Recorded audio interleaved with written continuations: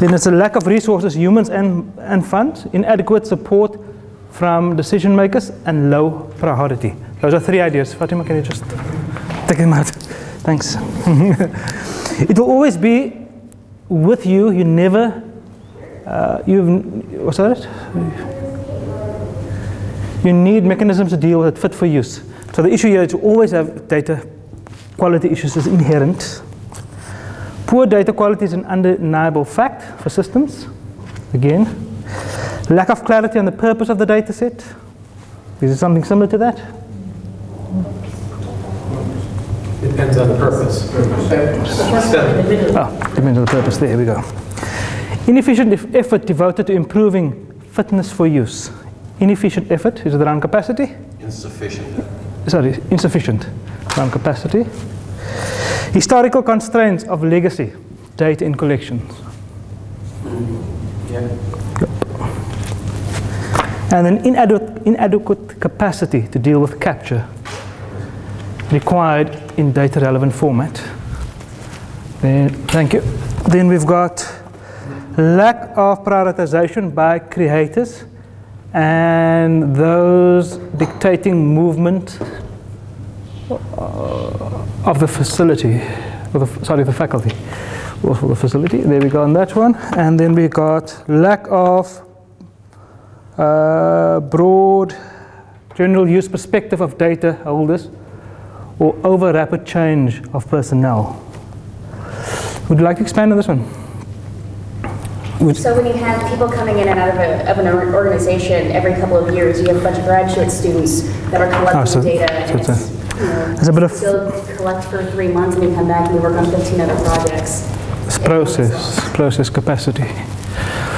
All right, lack of human capacity, lack of resources, and inadequate support from decision makers. Just, I think, link to that. So, from your institutions, there's quite a number of reasons why you have poor quality data. The capacity issues, the funding issues, understanding and accepting that data quality will always be an inherent issue. And we saw yesterday when Town presented, there's this process, like information leaks. One can also say that data quality potentially decreases throughout its life cycle. Different methods of capture. There's issues around data process, and the way this is all part of the data process management. There's historical constraints and inadequate support to deal with that kind of institutional support. Does that capture? Is there anything that's missing from that? Because it's important that we need to make sure we understand what are the impediments to data quality. So a clean data may also be poor. The clean data may also be a poor quality data, depending on the objective of the user of data. If you have data with many gaps in some kinds of data, it may be also poor. Yes, a poor quality data. So, having clear documentation or the lack of clear documentation in understanding the opportunities or constraints of using the data would also is also part of the reason. All right. As I said, I'll be asking you lots of questions and I would want lots of responses. Now that we've got these reasons as to why we've got poor quality data, I'd like to ask you the following question. What's the impact of poor quality data on your institution currently?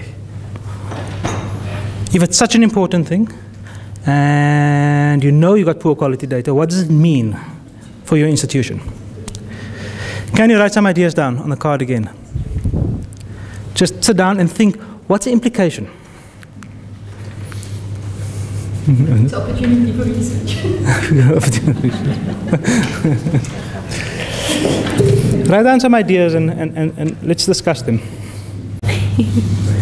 The minute you recognize that you have poor quality data, or that data that is not of appropriate quality, perhaps to benefit people outside of your institution that you would be sharing with, you should take the time to remediate and improve that data. If you don't, and you're continually out doing, improving your collections or bringing in more data, more information, you just have a greater accumulation of this lower quality data. and you enhance the problem because instead of having, say, 500,000 records to improve data quality on, each year you're adding to it, you're adding to it, you're adding to it, and you're prolonging the time between when those collections and when that data was collected, and people who may have collected the data may have died, may have moved on, may not remember where things were collected at, and you lose the ability to actually improve the quality of that data. I agree with you, but it'd be great if we could summarize it there. Snowball effect? Yes.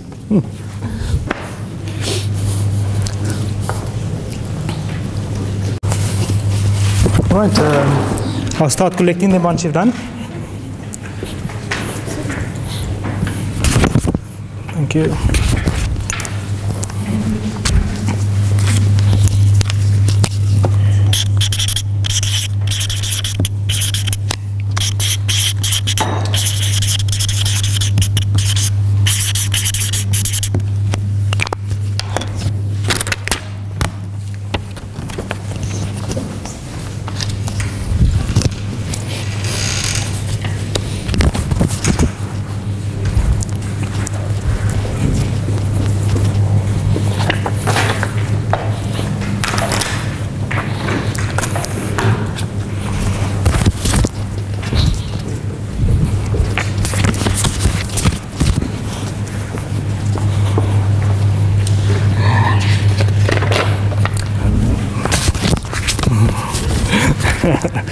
All right, so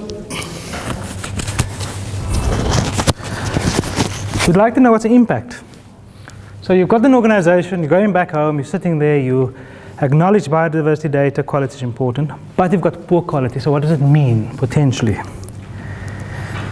It gets served for the public arena and for use, so what does this mean? I mean, putting it out in the public, potentially institutional embarrassment, reputational damage, lack of financial support from policymakers,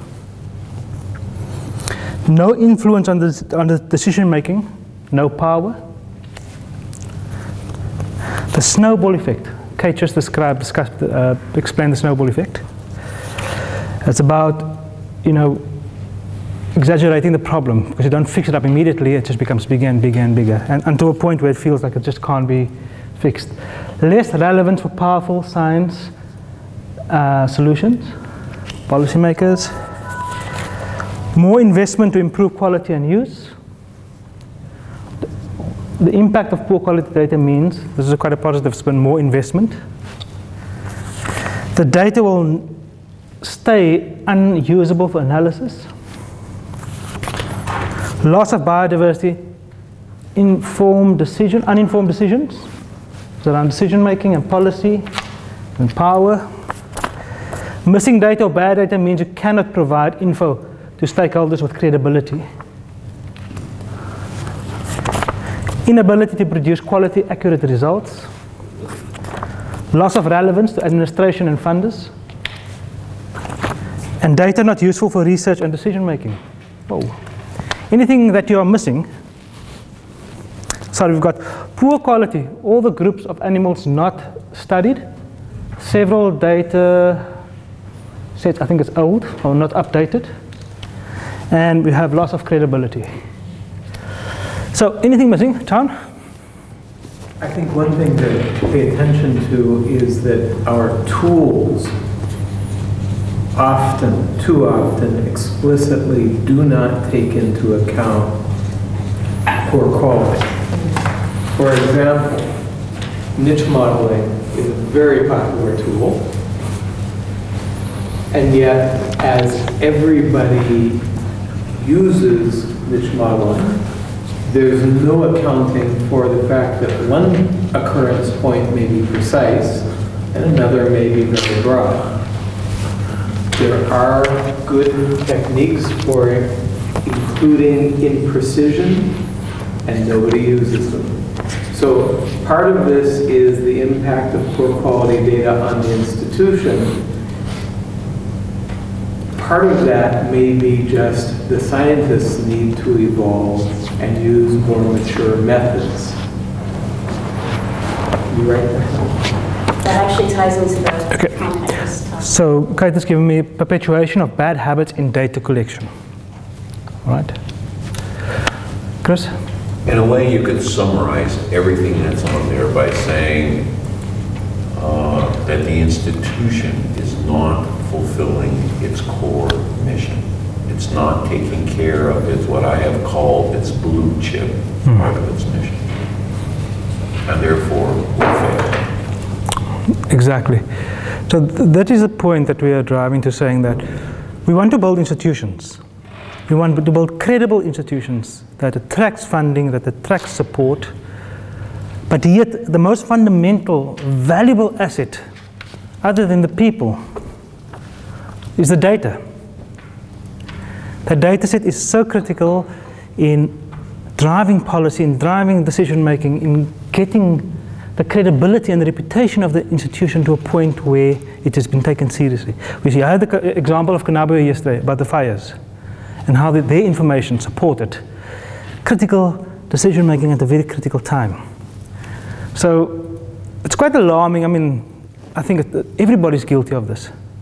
That for knowledge-based institutions, our currency is kind of always, sometimes, most of the times, in question.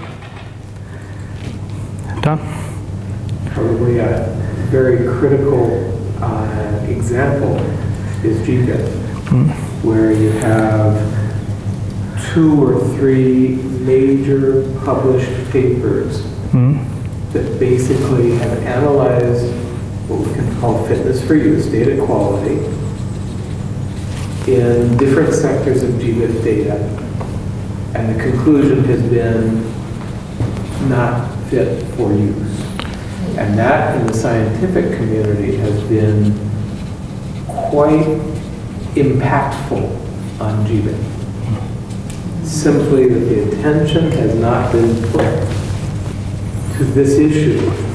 And now you see in the published scientific literature that's coming back to bite Bbii on the butt and cause it problems. Thanks, Dan. So what you're saying is also that there's a systemic impact or implication of this issue. So it's going back to Bbii's credibility, you know, its standing within the community, potential funding from partners. All of that could be undermined simply because we are not paying enough attention to the issue of data quality. Fatima. Can I just comment on what Thomas said now? And this issue also came up in the Bbii midterm meetings. The issue of the papers that were released that indicated the quality was not good. The issue there really also is, what is the role of Bbii? Is it a publishing mechanism, or is it needing to serve perfectly fit data, perfectly accurate data? And that issue also goes back to then how do you, the implementation component of that. As a node manager, I can tell you, if I went to the institutions, that whole process of getting the data on board is a significant process. If we're going to wait for perfect data from them, we're never going to get it. So it's a bit of a double-edged sword. Do we wait for perfect data, or do we mobilize what we can mobilize and then put mechanisms in place to ensure that that data gets cleaned? And where along that value chain will it be cleaned? So, Don? I think the double-edged sword is not double-edged. You're doing exactly what you should do. You're moving data from the museums and the data repositories and the institutions through to the global community. You make the data public as soon as possible. You do not wait for it to be perfect or clean or nice or beautiful. But Bbii, and I don't mean to single Bbii out, there are lots of institutions like this, but let's take the Bbii example. Bbii could play a massive, significant, and effective role in coordinating and facilitating the data cleaning and the fitness for use. For example, Bbii has 400 million data records. Some of those are from Benin. Perhaps the Beninese could take on the challenge of georeferencing, quality controlling the geographic references that refer to Bbii, even if the specimen is sitting in California. The Californians don't necessarily have expertise in Beninese geography. The Beninese do.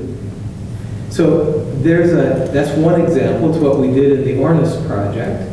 There's a significant, effective, cost-effective and cost-efficient niche for a global organization to, at the very least, facilitate that quality control process.